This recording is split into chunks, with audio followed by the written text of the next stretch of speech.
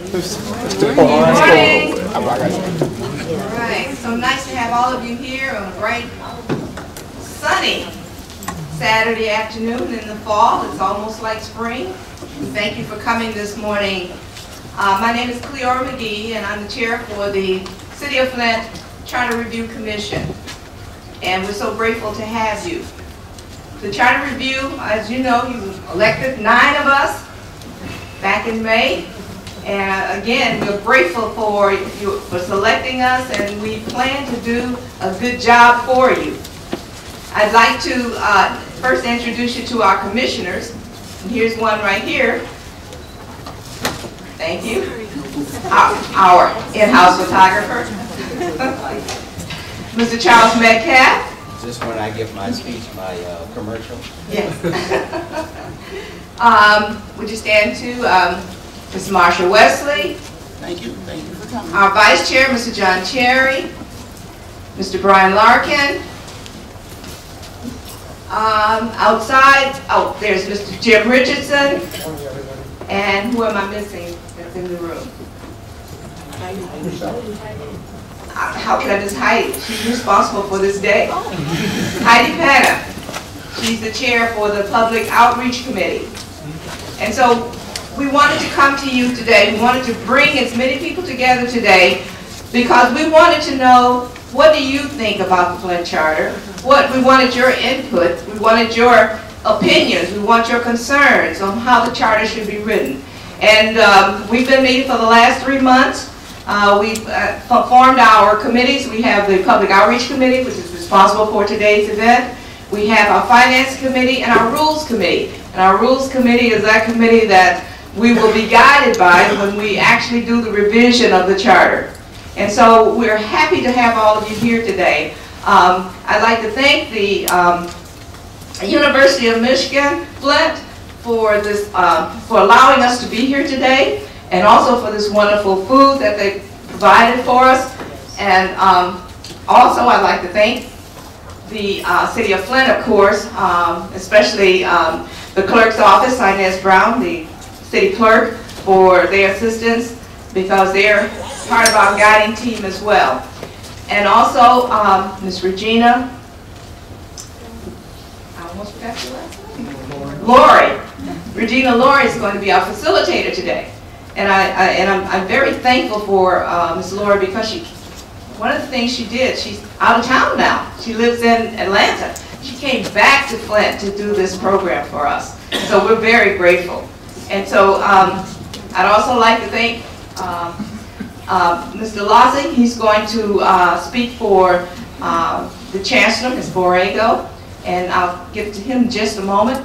But I just want to let you know some of the other folks that are in the room, and I'm grateful to see our Chief of Police here today.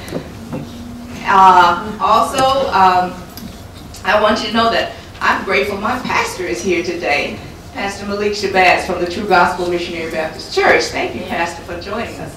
Also, we have Councilwoman Vicki Van Buren.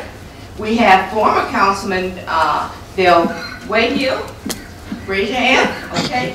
And we also have former Judge Donlin, who was legal assistant back in 1974. So we were really grateful for that.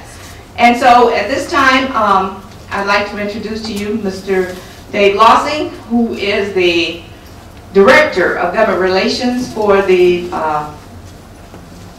school.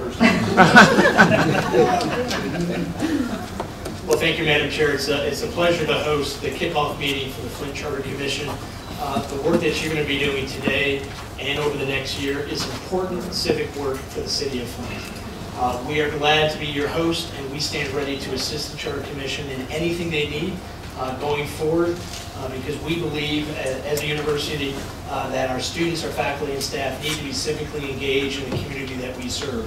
So we stand ready to help you. Please call on us at any time you need our assistance. And just want to share that information on behalf of our Chancellor, Susan Borrego, who wasn't able to be here today, but she applauds everybody who ran for and was elected to the Charter Commission, because it's going to be fun but tough work at the same time, because you hold the future of Flint's hands, or Flint's future in your hands. and this is a great kickoff. We also want to thank Chief Tolbert because up on the north side of campus by the William S. White Building, we're doing a 3-on-3 basketball tournament, which kicked off this morning. At 11 o'clock is Touch a Truck as well. So we have a lot of cool emergency vehicles, and we might have some cool gear from the Ann Arbor campus on campus today. So when you're done here, head over to North Campus by the William S. White Building and go touch a truck. It's going to be a great community event that the chief works with our Department of Public Safety, Ray Hall, and they've done this event the last 3 or 4 years. So on behalf of the university, thank you for coming and have a great day, and go blue. Thank you so much. I'd also like to thank the team from University of Michigan, the Event Center, for providing the wonderful services today.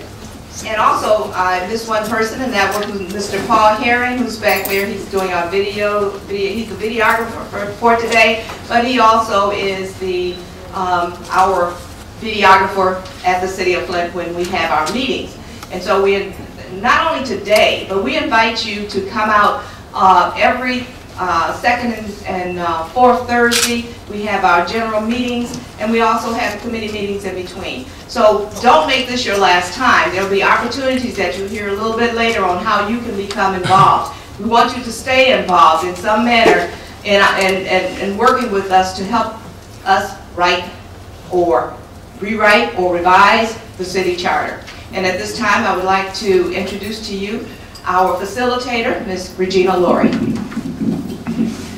Could clear a hand, and yourselves a hand for coming out on a Saturday morning. So my role, as many of you know for past years that I've been doing community engagement work, is to make sure that we have an overall effective process and we really obtain our goals, right? Is that fair? Right, and so this meeting goes till noon, but that does not mean the process ends at noon, okay?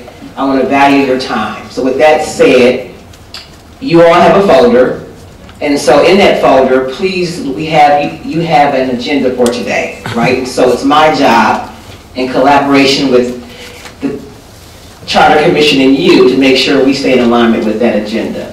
So I want to make sure that for today, from 10:19 right now until we adjourn at noon, this is the purpose for the community, you to learn about the charter review, because there's definitely been rumblings in the community that you're wondering, like, what have they been doing, right? So this morning you're going to really find out. Then there's time throughout the day that we have an intentional exercise for you to start that process of providing your input. So the second, we want to get initial feedback from you to inform and guide the charter review process. Third, to share about ways to get involved with the charter. So as we were settling in, I directed your attention to a form also in your folder called Charter Review Advisory Committee, front and back. So definitely they will remain true that you become involved in the process. So we want you to fill that out. And with anything, we need some kind of group agreement to make sure that we have this wonderful, authentic, active engagement process. So here are like 4 group agreements that we hope that you will buy into. 1, focus on the meeting purpose.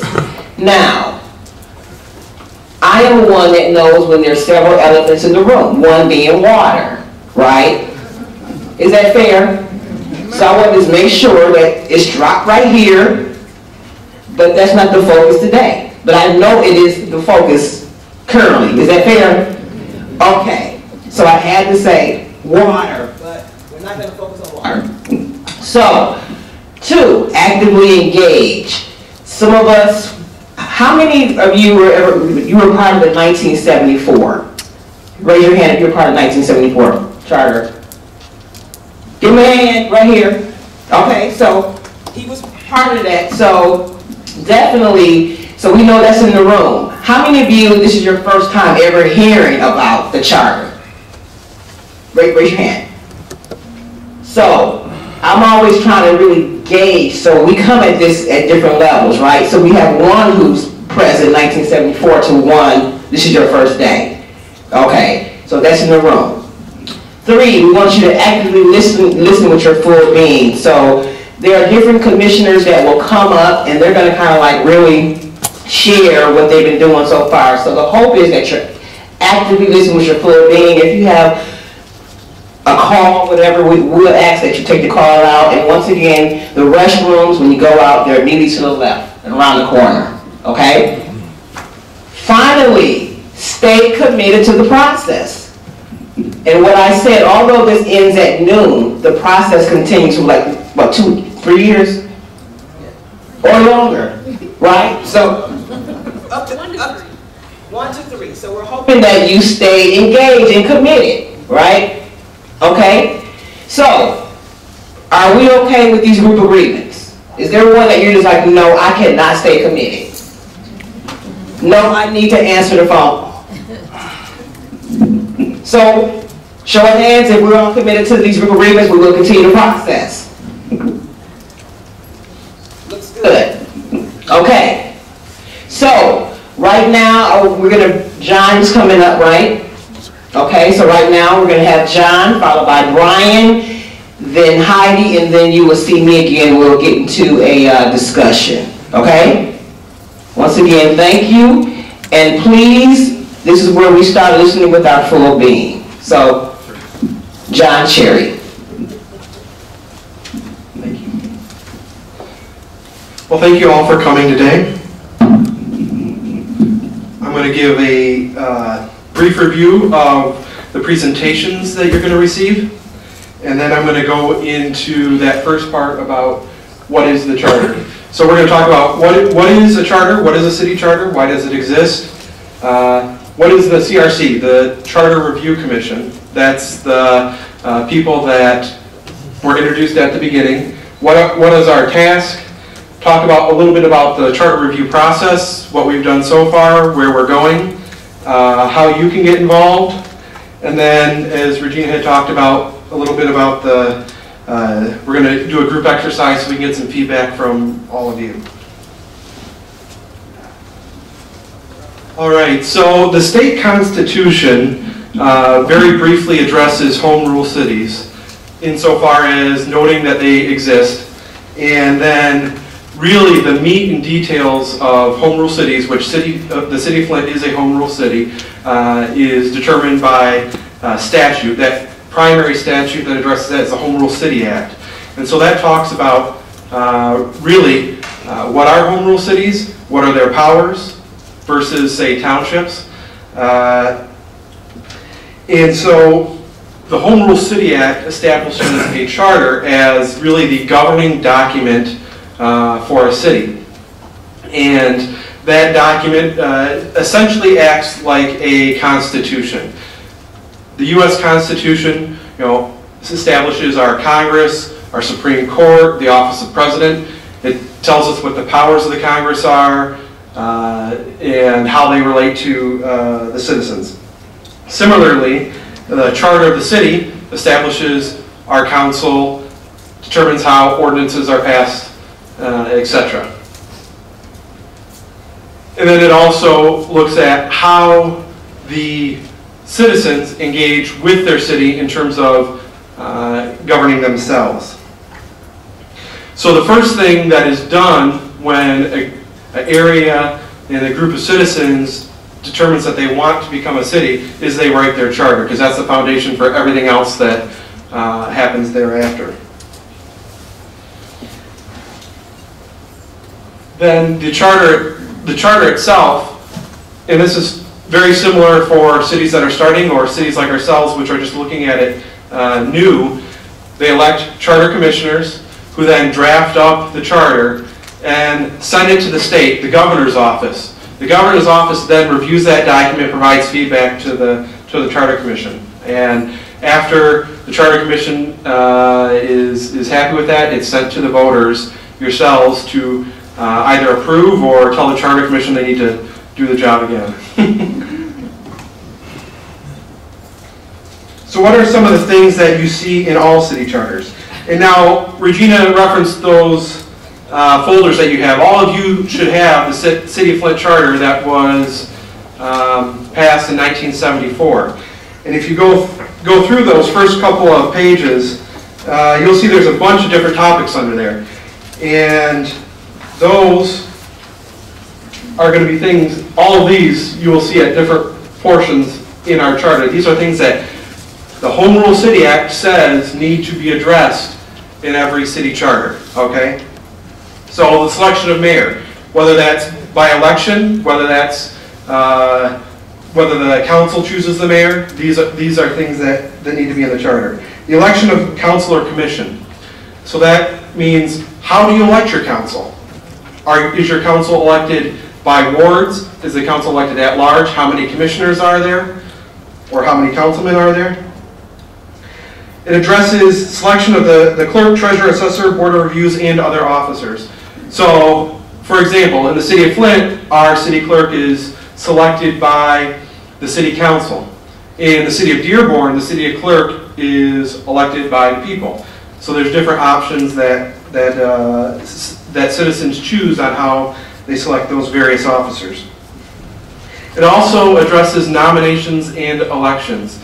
So that one of those choices might be, do we have nonpartisan elections for our city officers? Do we have partisan elections for our city officers? Today, our city officers are selected in nonpartisan elections. Also determines what is required to be nominated within the election process. Right now, a city council person has to receive 100 signatures of registered voters in order to get on the ballot. Qualifications, duty, and compensation of officers, also determined by the city charter. And our city charter has a board that determines compensation, for example. Tax rate. Generally, no city can have over 20 mills on their tax rate. And then also some cities have, as Flint does, a city income tax. It determines how we handle appropriations, how we address the public peace, health and safety, and then also how we adopt ordinances. Ordinances are the local laws that are within the city. So you have your U.S. laws, your state laws, and then your local laws, which we call ordinances. These are some items that may be in the charter. This is not an exhaustive list. There are certainly many additional items that could potentially be in the charter, and we see that in the city of Flint as well. How we borrow money, how we install sewer, water, and electric, the establishment of public utilities, special assessments. A special assessment is, for example, how we pay for our garbage collection and how we pay for our streetlights right now. All parcels are assessed a set fee. That is through a special assessment district that is citywide. Some cities have special assessment district. You can have special assessment districts that are just portions of the city to pay for specific services. The acquisition of property, condemnation of property, that governing how you do that. Franchises, for example, what is a franchise? For example, Comcast has a franchise agreement with the city of Flint to provide cable service. City charter can address public transportation, regulations of street and public ways, license, how the city handles licensing and regulation. Not necessarily all the details of licensing and regulation, but setting that framework on how we address it. Potential appropriations of funds to nonprofits, civil infractions, not what each of those civil infractions are, but how you govern that process. And then public nonprofit medical facilities. And we actually have a public nonprofit medical facility in Hurley here in Flint, one of the few cities.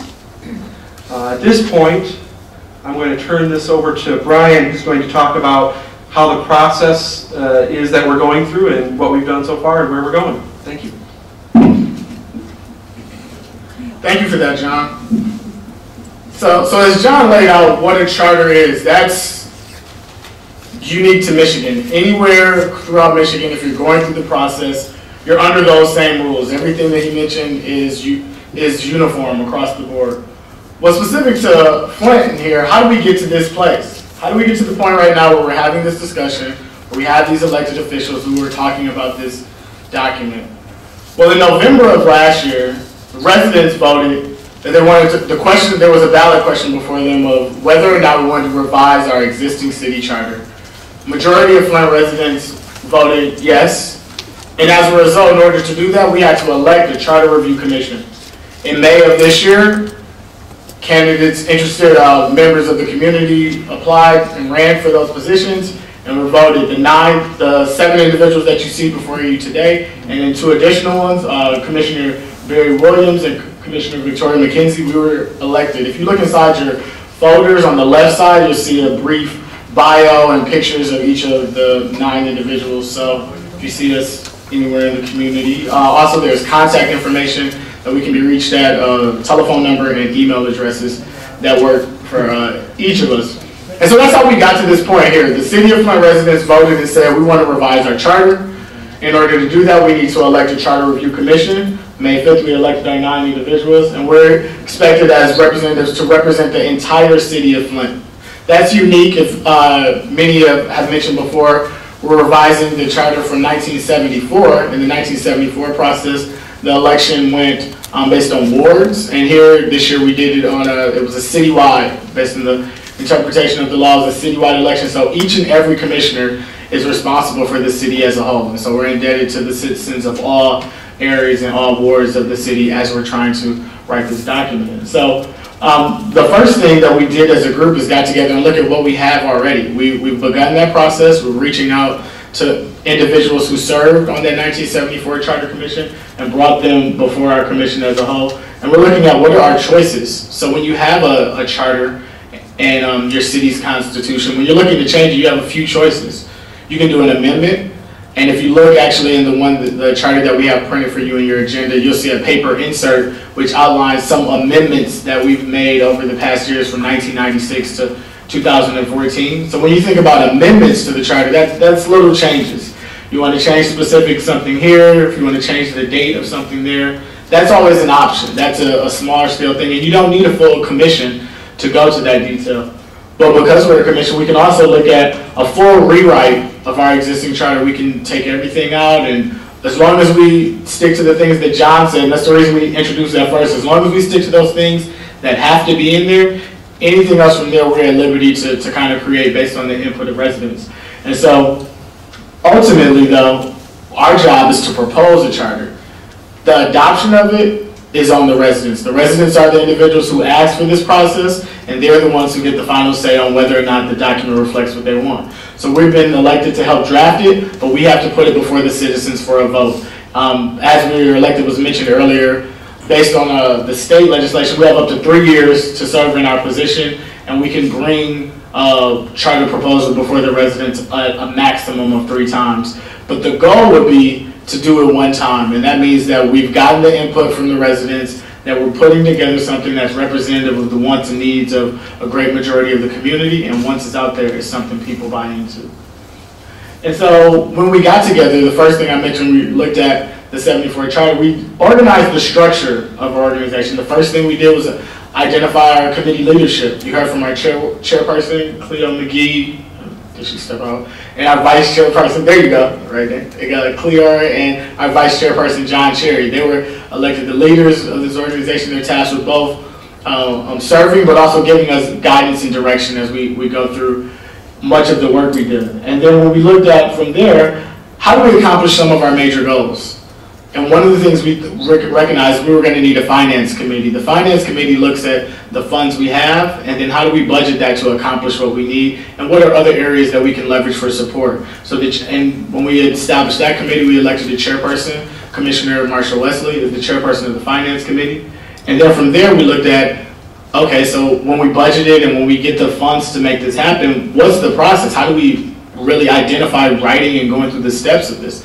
And so we established a rules committee. A rules committee identifies how meetings will be conducted, how we make decisions, and how we really ultimately move to a point of adopting a full draft. The chairperson of the rules committee is Commissioner Victoria McKenzie, who was unable to be here today. And then finally, while we are 9 people and we're elected and we can go through the process to making it, the way for it to really be successful is to identify how we can embed this into the community as a whole. And so we established a public outreach committee, and our public outreach chairperson is Heidi Fanoff, who is the individual who's responsible for mostly all of us being here today, and the vision of how do we embed this process from the beginning to the end, not just at the end of telling you what's come up with, but how do we get the input throughout the process to guide and draft in each step of the way. And so she chairs that committee. One of the first things they produced was the concept of establishing a charter advisory committee. It's fine.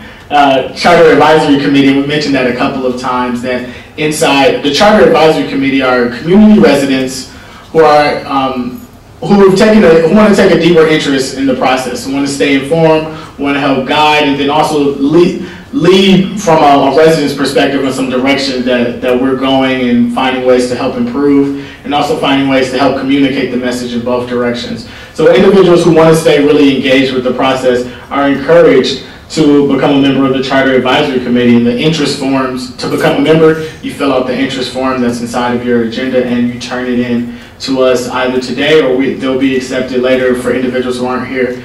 They'll be posted online at the City of Flint website soon. It can be accepted at City Hall, or any charter committee member can accept them as well. And so I mentioned one of the first tasks of the public outreach community. If you think about any organization, your company, your job, your school, wherever, there's usually some type of overarching mission or vision or things that help you determine why we do what we do.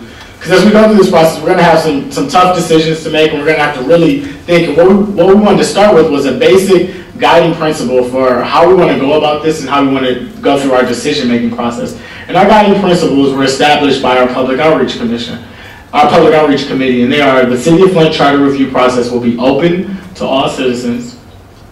The Commission will ensure that public voices are recognized and that information is open and accessible to the public. The Commission will go where the people are and will reach out to residents and businesses from all wards. The Commission will seek to engage and educate the community on the City of Flint Charter and will consider all ideas heard in the community.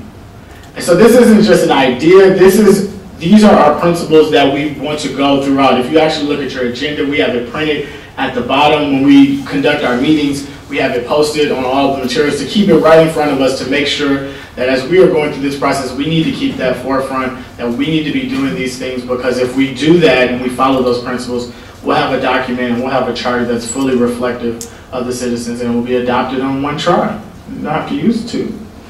And so once we got that established, it was time to get to work. And so one of the first things we really need to do was get organized. So as a Charter Commission, in our bi-monthly meetings, we had the guiding principles established, but then we developed our rules. As we mentioned, the Rules Committee just recently concluded, and the rules were formally adopted by the Commission. And there, we crafted and directed the outreach strategy for our charter review process. Heidi's going to come forth in a minute and really break down what that outreach strategy is like and what the charter review process consists of. But we needed to think about this from a long-term point of view. When we got into this, we didn't want to just jump in and start, as they say, shooting first and aiming second. We wanted to look at how do we develop a process to put together a full comprehensive product. And so what's our outreach strategy? What's our process of writing the review? And then what do we need as residents? Because even we're elected as commissioners, but essentially we are residents as well. What kind of training and information do we need to help us make the best decisions possible? And so through that, we had the assistance of the Michigan Municipal League, who came in and provided us with a wealth of knowledge about what some of the core things that exist in the charter, what some of the best practices here in the state, and what some of the things going on nationwide, because really our opportunities are limitless. This is a great opportunity to really shape our future, and that information they provided for us will hopefully help us be better commissioners.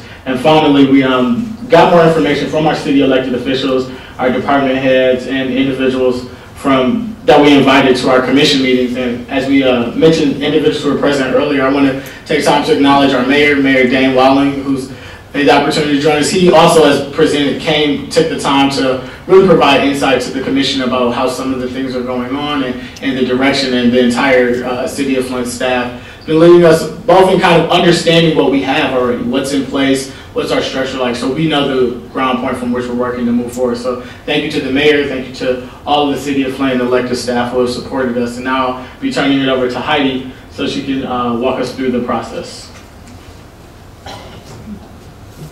Thank you, Brian. And thank you everybody for being here today. It's really important that you're here and that you're part of this process, and I'm really glad that you took the time to be here today.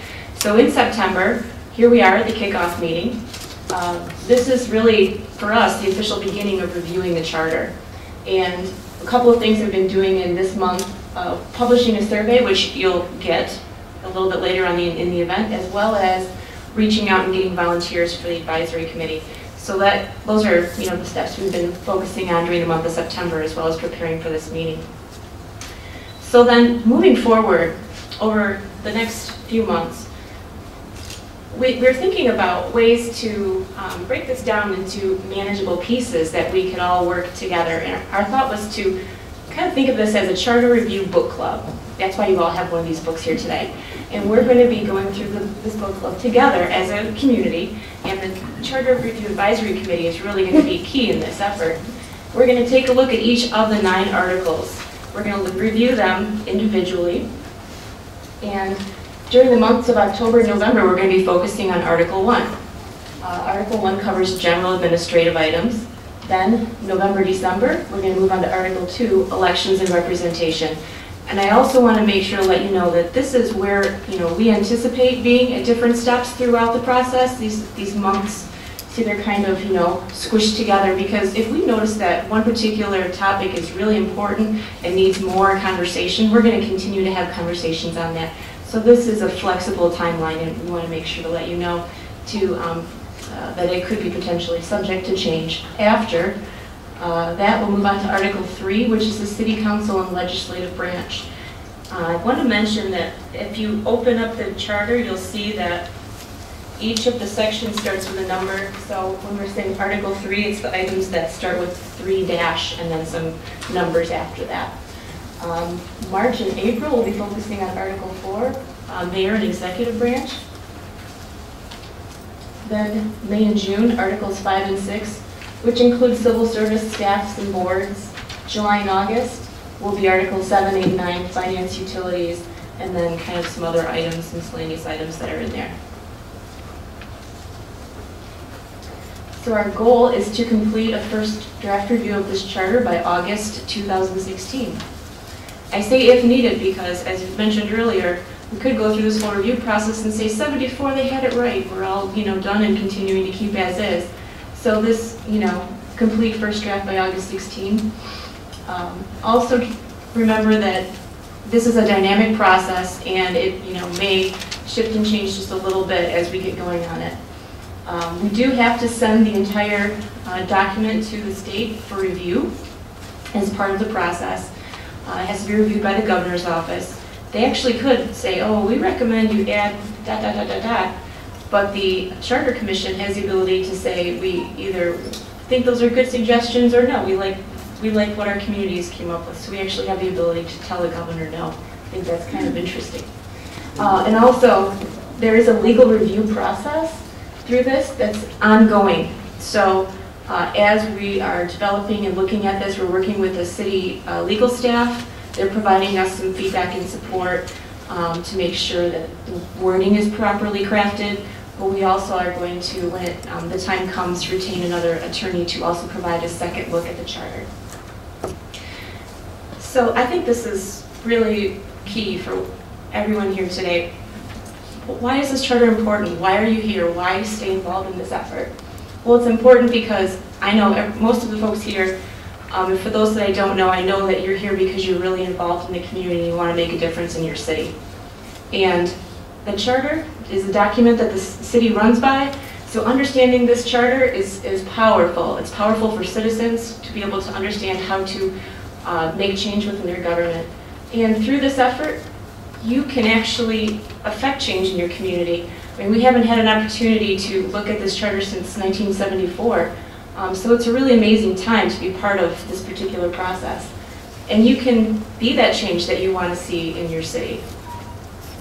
Without your involvement, this document may not turn out to be representative of the city, so it's really important that you stay involved, because being part of this process will help make the charter a document that really represents the community, and that's our focus, is to make sure that this is the people's charter.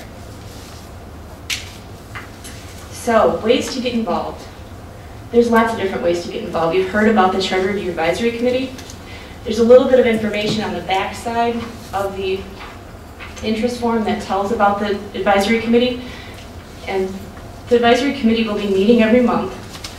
We have proposed meeting on the first Thursday of every month at 6 p.m. There is a meeting calendar for the next 3 months of all of the Charter Commission meetings. So you know when we're going to be meeting and where we're going to be meeting. For the advisory committee, the first meeting will be October 1st at City Hall. And some interesting things about this advisory committee, there's not a set number of residents or people that can be from the specific wards. It's very open. Anybody who wants to participate can participate. If you want to come in halfway through the process, that's great. We want all voices heard. Also, there's going to be a rotating chairperson. So not the same person running each meeting, and the Charter Commission will provide some supports in facilitation so that you can be prepared to run a meeting. It also can give folks more skills. There's a Charter Review Commission meeting, so we are going to be meeting twice a month, and you're always welcome to come to those. And please follow along with the Charter Review Book Club and be involved reading through the Charter and providing feedback. There's a survey that we're going to be handing out a little bit later that's also really important to get some information on where everybody feels today, the important things that they want us to start looking at and focusing on for the Charter. Also, after you leave here today, go out and share this information with your neighbors, people in your church, folks that you are friends with. Share this information with your community. And also, we have these meetings recorded. They are going to be online. We're still getting them online. But they are also being put on Channel 17. And Paul, I think it's Sunday at noon? Sunday at noon and Monday at 10 p.m. Sunday at noon and Monday at 10 p.m. So Sunday at noon and Monday at 10 p.m., you can find out what's going on with the Charter. If you wanted to watch that instead of coming down to City Hall, that's always a great thing to do. We also have a phone number you can reach us at City Hall. There's our website. We have staff through the clerk's office, so you can reach us through there. And you also have on your individual sheets our phone numbers and emails. And so all of the Charter Commissioners would, if you'd like to contact us directly or individually, you are more than welcome to as well. All right. Well, thank you, everybody. With that, I'm going to turn it back over to Regina. How are we doing? Is that a lot of information? Great information? So far, worth your time. Okay, so this time, once again, on the agenda, we have the group exercise, creating a shared vision of government. So take that out right now, but before then, I'm going to definitely bring up Cleora. But before then, I would like to hear, what did you hear so far that kind of popped out that you were like, yes, I want to get engaged and remain engaged? What did you hear so far? I'm going to take like 3 or 4 in the room, and I'm going to walk the room because many of you know me. The advisory committee. Okay, name? Denise Yarbrough. So Denise Yarbrough said what stuck out to her was the advisory committee. Why was that valuable to you? Because the residents can be a part of the process. She said the reason why the advisory committee was so valuable because residents can be part of the process. And building on the common theme and pattern, what each commissioner stated was that it's their role to do what?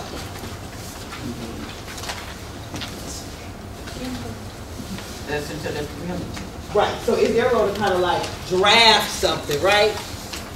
Right. So they need your engagement, right? Someone else. So I heard advisory. What else? What popped out to you? Yes. And Jane speaks so. Jane Richardson, the word review. Jane Richardson, the word review. And then Flint, we've been doing a lot of like reimagining, right? So it's kind of building on what we've been doing. So it is a connection. So review, reimagining. Why, Jane, are you saying review? It's not decided. It's not decided. And I know sometimes government, we already think something's already decided, right? Let's be authentic, right? So they have stated it's not even decided yet, so they need you. We're reviewing. One more. What's the, yes? Bishop Bernadette Jefferson, the community involvement and also the plan to extend it out, not just hurry up and get through with it, but work on a plan. And if you need more time, to take time to fulfill that, to pay special attention to what we really need in this review. Can someone repeat what she said? She said a lot. Synthesize it for me. What did she say?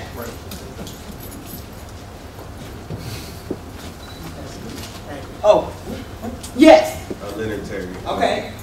Basically, she was trying to say to get more engaged, get more organized, basically. And it's more long term of that, like in 3 years. And to be way more careful. Way more careful. Yeah, like Brian Larkin said, instead of doing it like once every year, try to get it done at one time. You know, right, and right. Condense it down. Right. And I feel good because this is part of history, right? I was, 74, like this is part of history, right? 2015, so please be thinking about that as P-Girl makes her way up. And then we're going to get into definitely what we promised for you helping to create that shared government. Thank you, Regina. Just want to take a brief moment. Also wanted to, he's not here, but I wanted to recognize David Roth, who is one of the city attorneys that's working with us, and he will be working with us throughout this process. But I want to take just a moment to bring up Mayor Dane Walling to give us a brief, very brief remarks. Well, thank you for the opportunity, and I'm just so happy that all of you have taken time to come out and be a part of this. I think everything that's said is just right on point, and there's not a lot that I need to add to it. We know that our democratic process here has been bruised and battered in recent years because of a variety of issues at the state and federal level. It's also can be difficult to do the things that we want to do with limited resources. But despite that, our community did come together around the comprehensive planning process. This is now another opportunity for the community to come together, and I think the charter commissioners are really showing a lot of leadership by taking time to put together a process that involves people from across the entire community. So I compliment you on that, and I'm very glad to see so many of you on a Saturday morning being willing to come and do this hard work, because as the work gets harder, a lot of people tend to, fall off.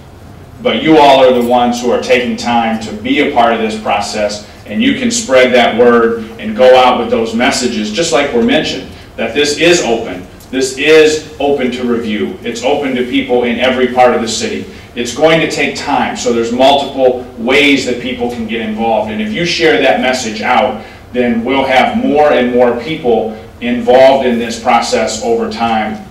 And that's because of the leadership that the Charter Review Commission is showing, but also that each and every one of you are showing by showing up and being a part of it. So this is a process that I've supported. You may not see me or city council members a lot in this because we really believe that it needs to be led by the Charter Commission and that it needs to be led by the citizens. So thank you all again, and we'll get on with the rest of the program. All right? Thank you. Okay. Okay, so what we're going to do right now, it's about 40 people, so we're going to ask these two group of tables back here. We want, how many to a table? 6 to a table. So you kind of reposition yourself to make sure we're using these 7 tables. So reposition yourselves as 7 people at the table. Let's say about 2 or 3 minutes, because like I said, your time is valuable, and I will have y'all here by noon.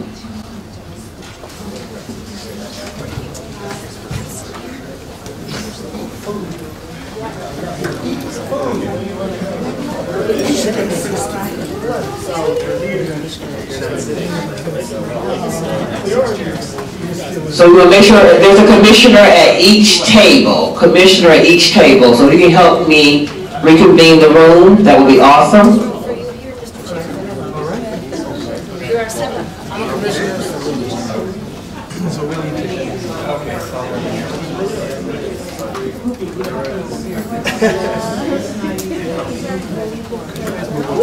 We're almost there. We're almost there. Yes. Everybody should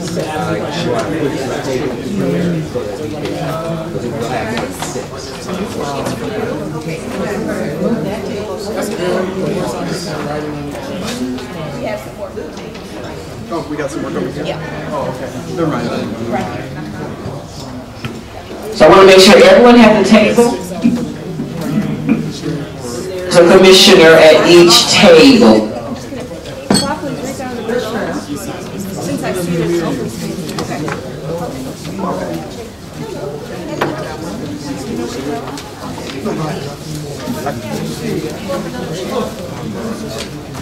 So did you get the website? So during this time in your folder, there is a worksheet that's Titled Charter Review Commission Community Kickoff Meeting, Exercise 1. So please begin. filling that out individually. We want to gain your individual thoughts first and foremost.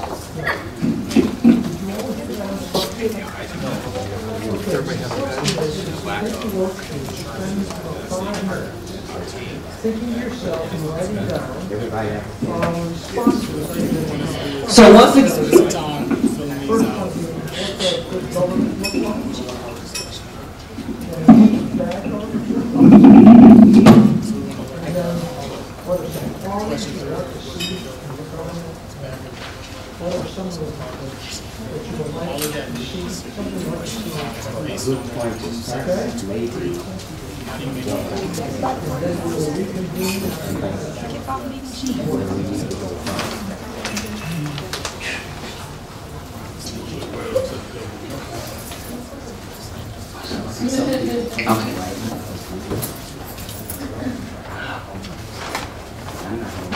okay, and make sure that we're all having the same common experience. We have the questions up here on the slide as well. With the first one being, what does government look like? What does good government look like? Thank you. I'm so glad you all caught that. What does good government look like? 2, what does bad government look like? Number 3, what are some qualities that you, the engaged, active resident, wants to see in your city government? And then final, what are some things that you would like to see in the charter? So, for the next 15 or 20 minutes, you have a commissioner at your table that will not direct the process, but help you engage in the process. So during this time, make sure you are individually answering those questions, and then you're going to start sharing your responses with the people at your table.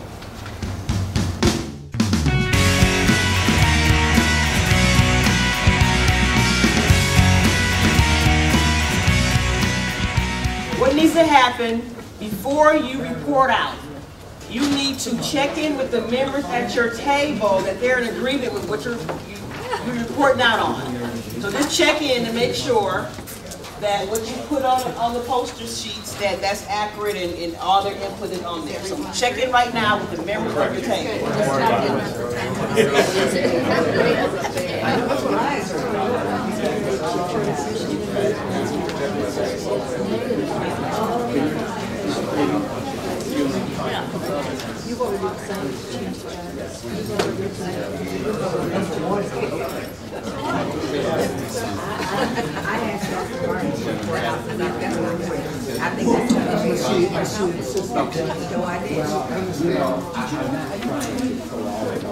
Let me double check.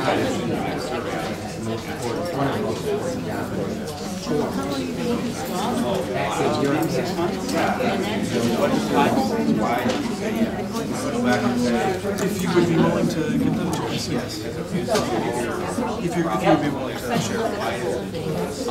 It's been more coverage of like amnesty and amnesty and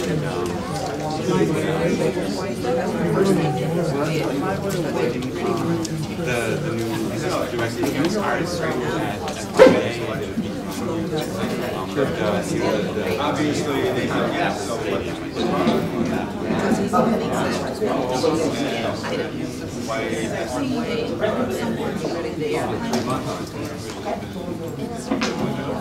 Okay,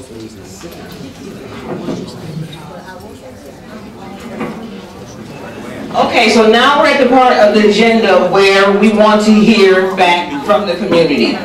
So if each spokesperson could please go by their post, if they could please stand by, please.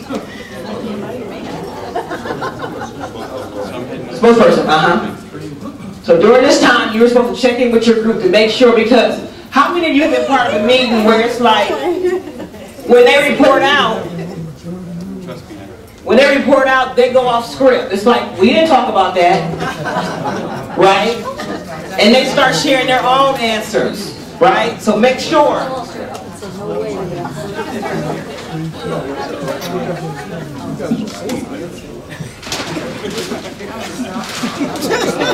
I'll be a better wife.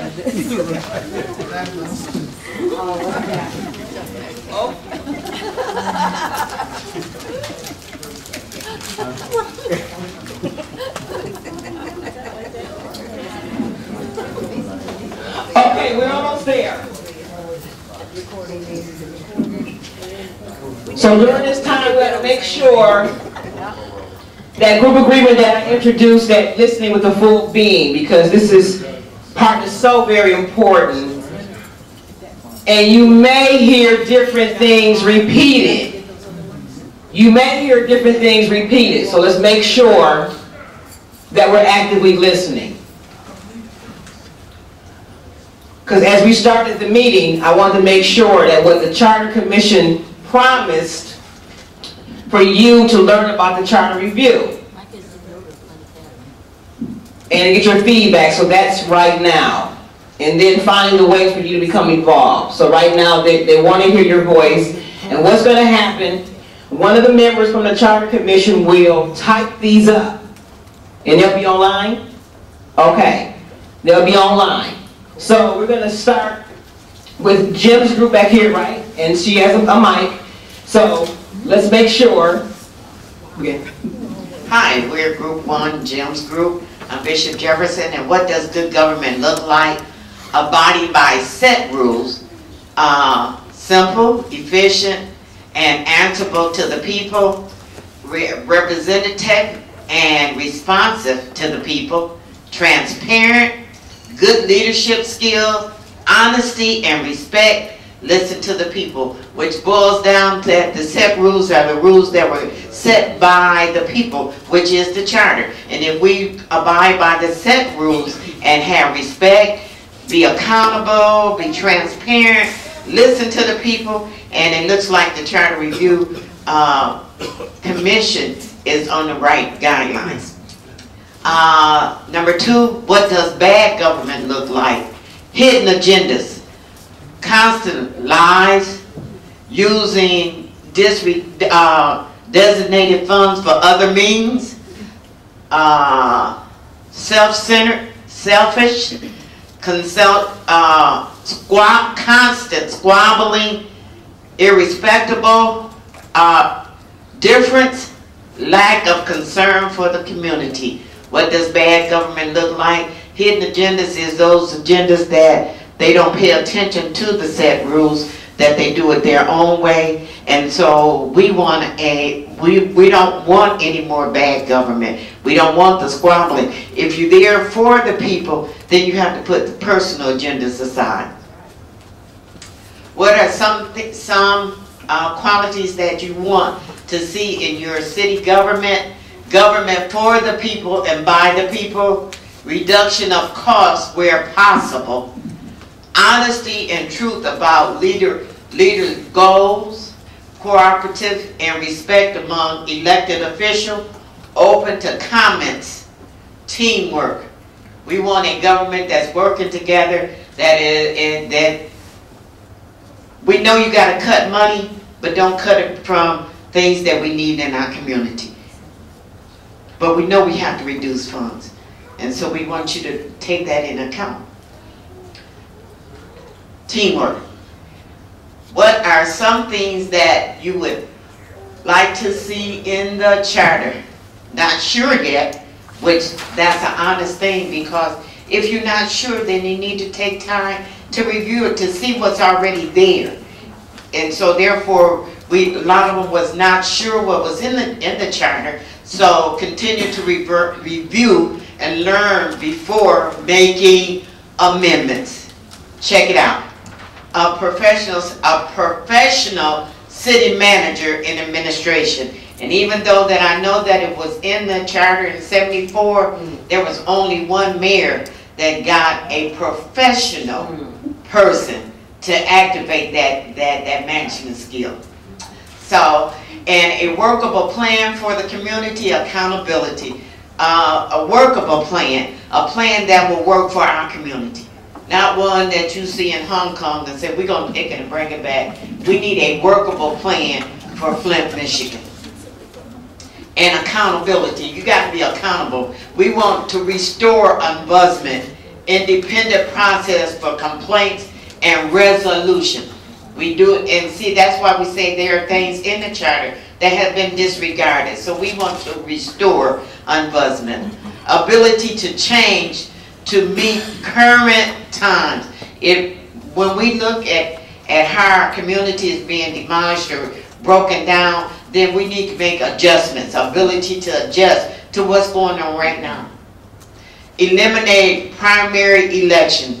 The primary election that we have in August, just have one election, and that be set.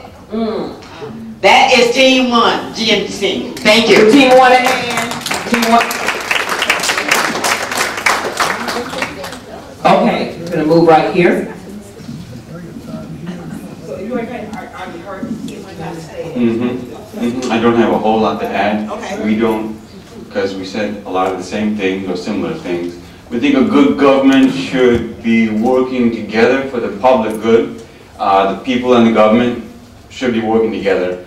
The government should be transparent, and it should be accessible and responsive so that citizens are able to govern themselves or to address the government and get results. The government should always be guided by strong ethical standards, and this includes integrity and attention to the public good again. And there should be a very high level of communication and public outreach so that the government and the people are always well in communication. Now, and aware of each other's concerns. A bad government is divided, it's divisive, and always in conflict, argumentative, and it's not result-oriented. Bad government is full of roadblocks. It creates a lot of red tape and just bureaucratic prevention of results. And there's a lack of concern in bad government for the public good, and a lack of moral sense or ethical sense. We are hoping to see in our government, we'd like to see a government with more integrity and a better understanding of the different groups of residents, the diversity of the population, better understanding, and also a government that understands its job, the government whose officials understand their jobs better and their responsibilities, their roles. And we'd like to see this city being turned around or moved forward by positive efforts, an optimism, a belief, a sense of hope, and then a willingness to take steps forward. Not just to talk about things or just listen to people talk about things, but to really take steps and move forward. And there should be also an attention to youth. A strong foundation should be built among the youth of the city. And as far as the new charter is concerned, or the charter in general, we are hoping to see a willingness to maintain some of the principles and some of the features of the previous charter. just maybe a reluctance to, a hesitation about changing too quickly. So just a serious attention to what the charter is and to existing policies before rash changes are made, without sufficient consideration.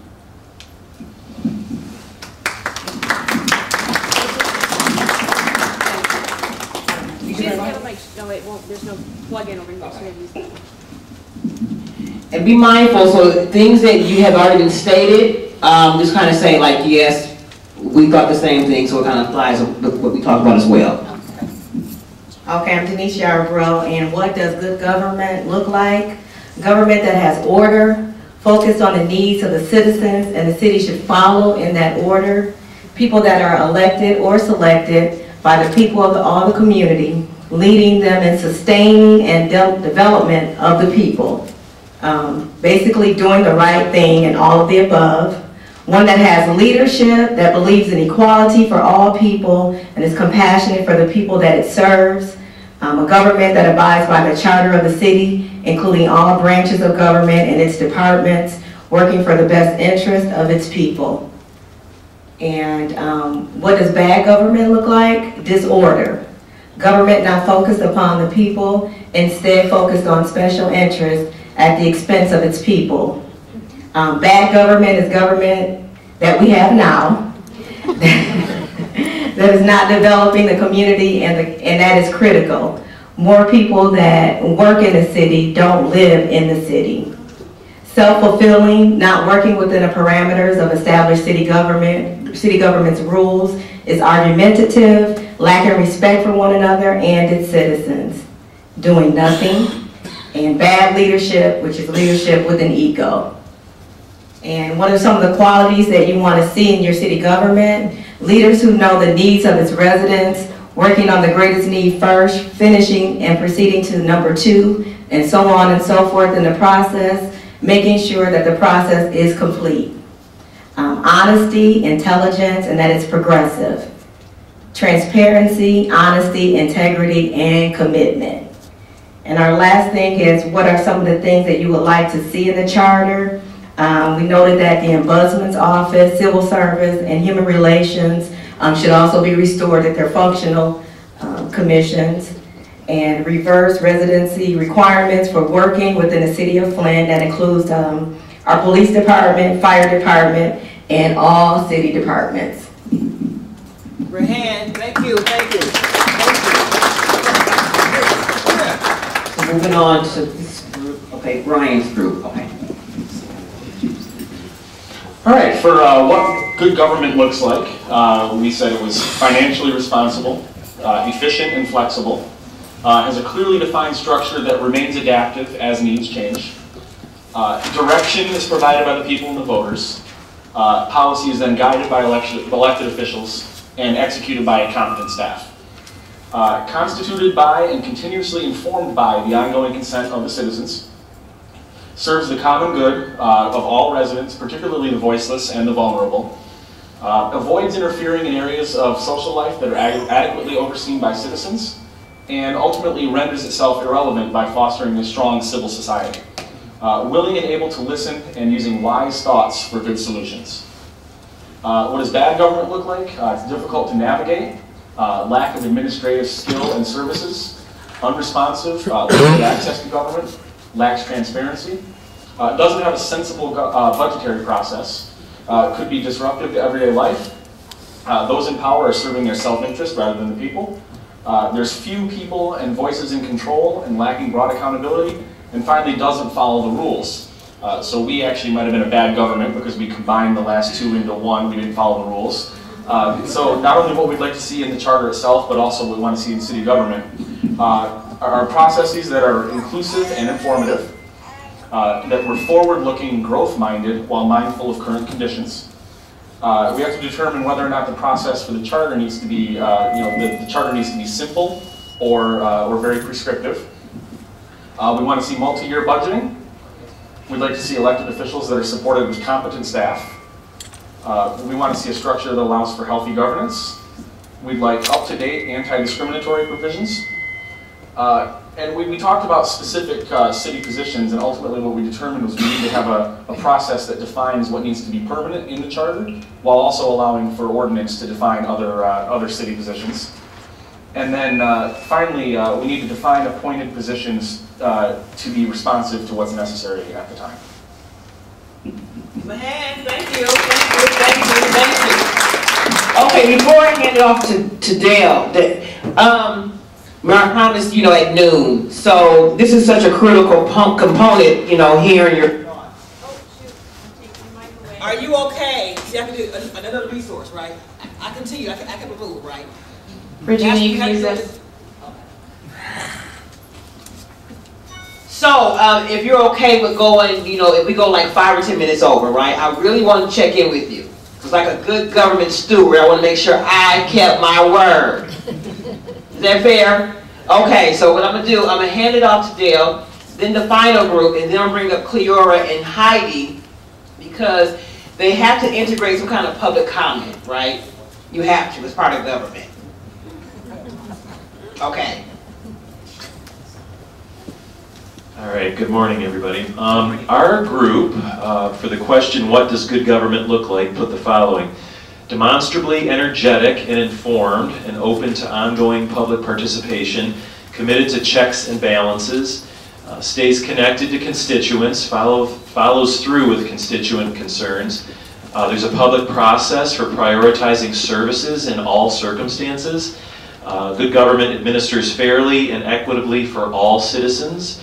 Efficient monitoring and review processes are part of good government processes to implement the findings.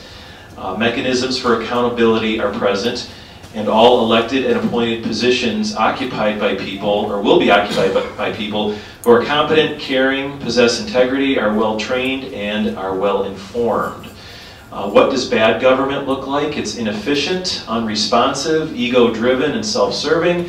There's a lack of equity in how different parts of the city are served and heard by bad government. Lack of collaboration among elected officials and within city departments. Bad government is poorly staffed, and people are not trained properly. There's poor administrative practices. Bad government is under-resourced, and that would be in terms of both staff and finances. And it's unnecessarily bureaucratic. What are some qualities that you want to see in your city government?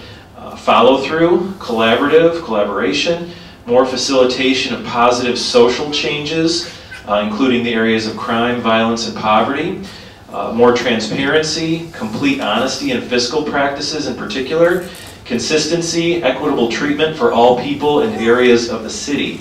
What are some things that you would like to see in the charter? Now, these aren't based on consensus. This is more of just a list. Fewer council persons, redistricting of wards based on a smaller number or fewer council persons, term limits for council, 2 at-large council members, council member just for downtown Flint, go to a weak mayor form of government, hire a professional city manager hired by the council, keep the master plan current and continually executed so it doesn't sit on the shelf. And then lastly, what people would like to see, mechanisms built in to ensure accountable and effective planning and processes in all areas of city government, including a focus on crisis planning. Thank you. Okay. Final group. Where's the table? Right here? All right.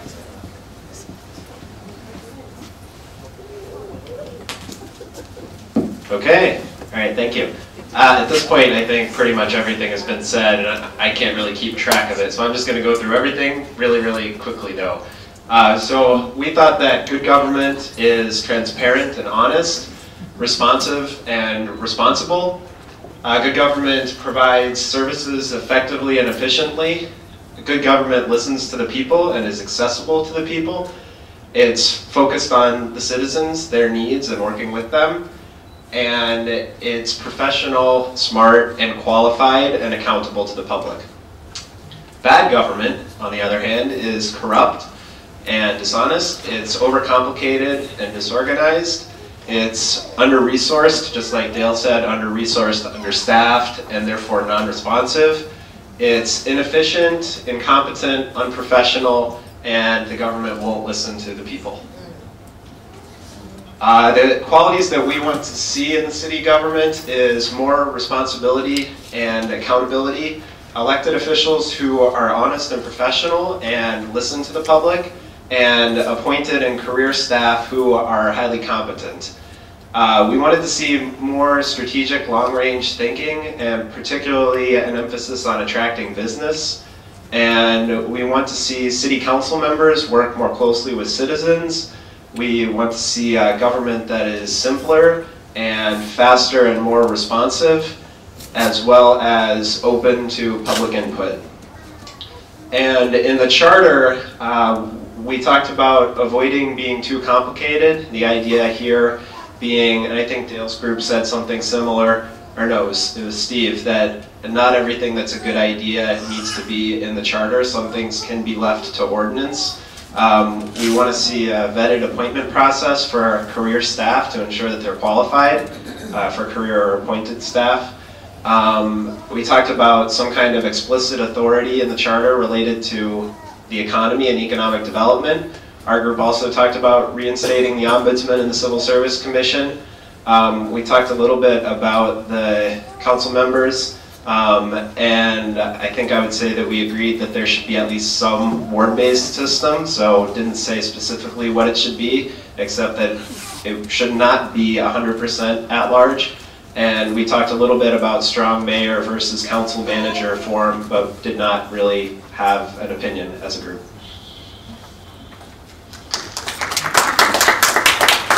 Okay, I'm going to pull the mic back over to the front of the room.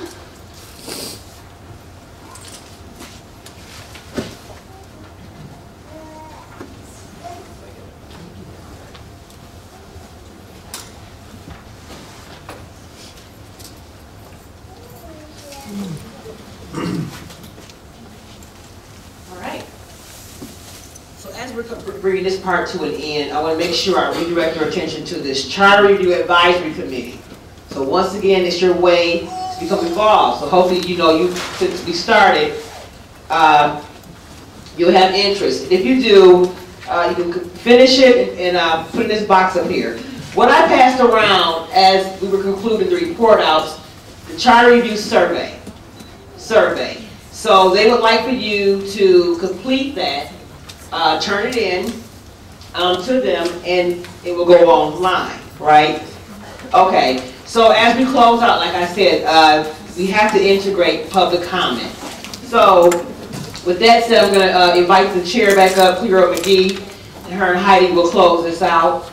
Please don't forget to get some of this food because, resources, right? So make sure you eat the food. Thank you very much. I can't thank you enough for coming out today to spend these hours with us. We know that you could be doing some other things, but thank you so much, and we really appreciate it, and we will use the information, believe me. Everything that you said this morning or written this morning, we will take it into account. I just saw Councilman Mays come in. I want to recognize him. And now, when we have each of our commission meetings, we do have a public comment period. Now, is there anything that has not been said this morning? Is there any concern, any opinion you may have regarding the process of revising the city charter? Anyone have any comment at all? Raise your hand. Question for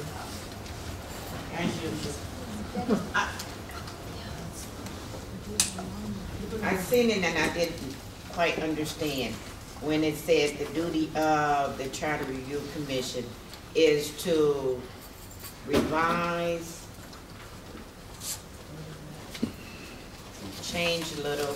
It was 3 different things. So in that, you can do all 3, not just set to one part of it. Am I? Well, with some charters, some cities, there's the amendment process, but ours is to revise.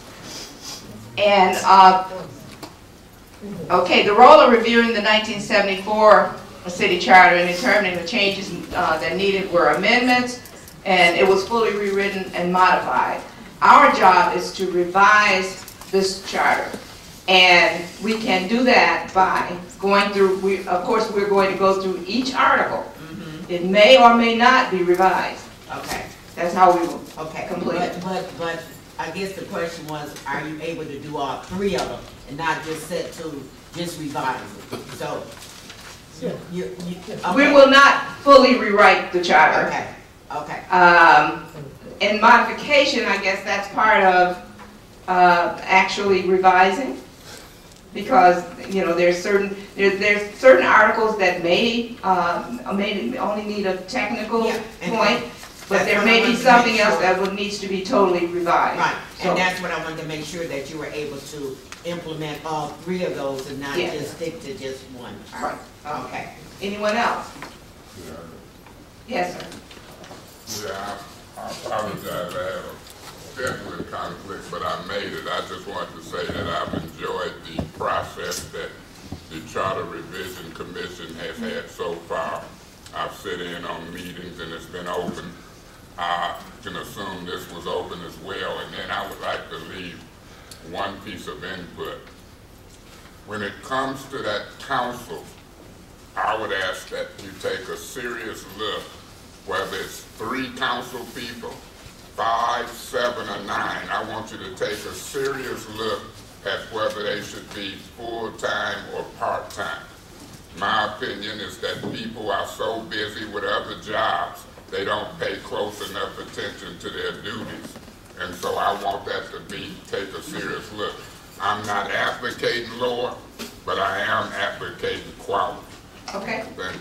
Thank you. I would ask if Heidi, if you would write those suggestions down so that we will add them to the information that was gathered here today. Okay. And again, we want to make sure that you are involved, and don't make this the last time that you attend any of our meetings. As again, we meet on the 2nd and 4th Thursdays of the month at 6:30 p.m. We also have a number of committee meetings, and if you go online, you can get the list of committee meetings and so forth. You can sit in on our committee meetings, and also we have public comment during our committee meetings. So there's ample time for you to be involved. Again, we're online. You can send information. You have our bios, and our phone numbers are there. You can call us. We want to hear from you. We want your input, and please share this information with your neighbors and other friends of the city. Heidi will close out. I just want to mention for the survey, please do take time to fill it out, and if you wanted to take it home and fill it out at home, and you can bring it back to the City Hall. We're also going to have drop boxes at the Flint Public Library, the senior and community centers, and at City Hall. It'll also be put online so that you can, a link will go out, so we have all of your contact information. We'll share that with you, so you can also share that with others. So you can either choose to fill it out in paper version or online. And it'll be open for the whole month of October. So we want to get as many people as possible to respond to those questions that we presented. So with that, I really just want to thank everybody. I want to thank everyone for taking their time to be here today. Please consider being involved in the Charter Review Advisory Committee. I see we've already got some people who have signed up, and thank you very much. That's going to be a really important way for you to be involved and committed to the process. We are going to start reviewing Article 1. Some information will be out on the website. The city attorney has prepared a review of Article 1, so we'll have that out for everyone to review and discuss. And thank you again very much, everyone, for coming out today.